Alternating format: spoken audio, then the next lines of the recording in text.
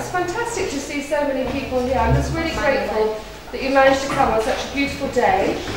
It's far more fun in here than outside in the sun.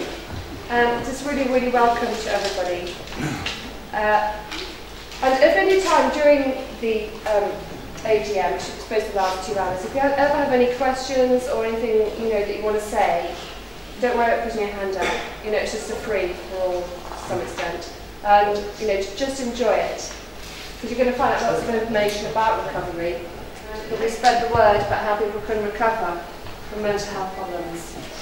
And really, one of the main aims that we feel so important today is about campaign against false and fear, because we do support people in the community. There's about 7 or 8 people we support at the moment in the community.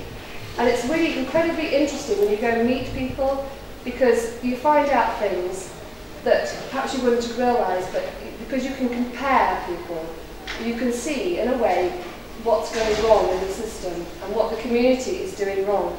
And it seems to point a little bit at the fact that these antidepressants, they could work much better if people got the support they were asking for. That sometimes people are just told too much what to do, and it needs to be a little bit more about how people have choice and control in their life, and then they have a better mental health and a better way of life, really. So that's one of the things that we feel is important.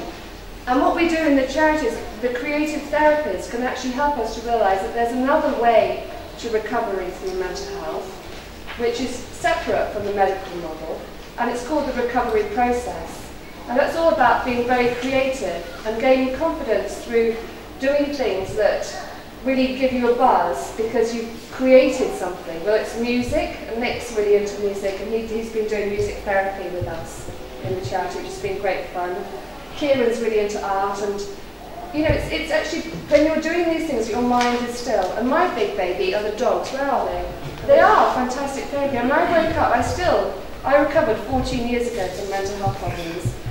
But I still sometimes wake up in the morning and I was crying, literally I wondered why, but I think it's because of all the excitement of the AGM and, because I've been seeing a doctor with one of our clients and supporting her. It's very challenging seeing a doctor. It's really quite scary in some ways.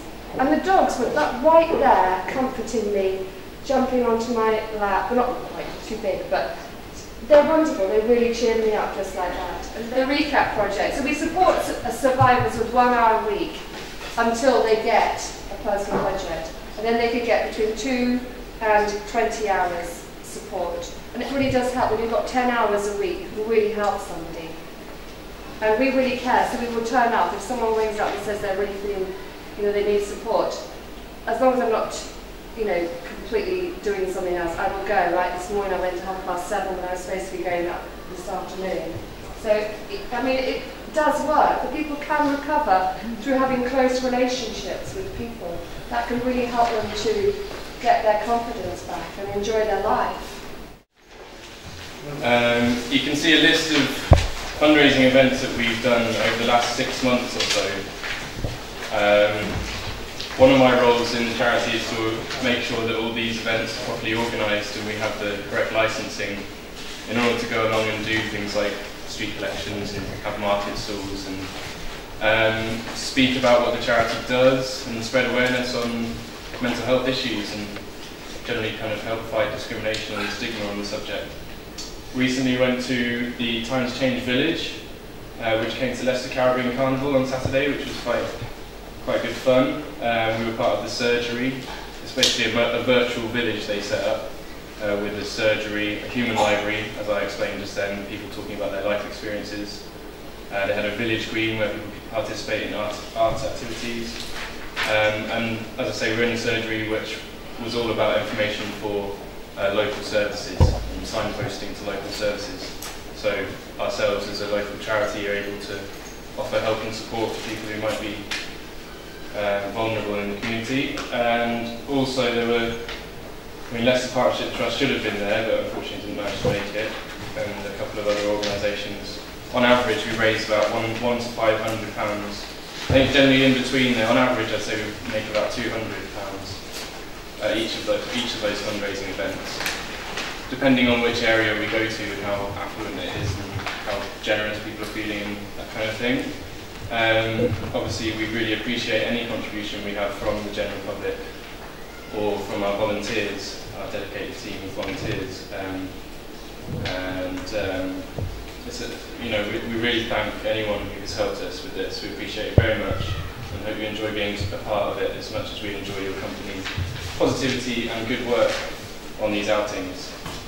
And we mustn't forget how useful these fundraising activities are to raise awareness on mental health and our campaign for freedom of force, or increased freedom of choice, I like to think of it as.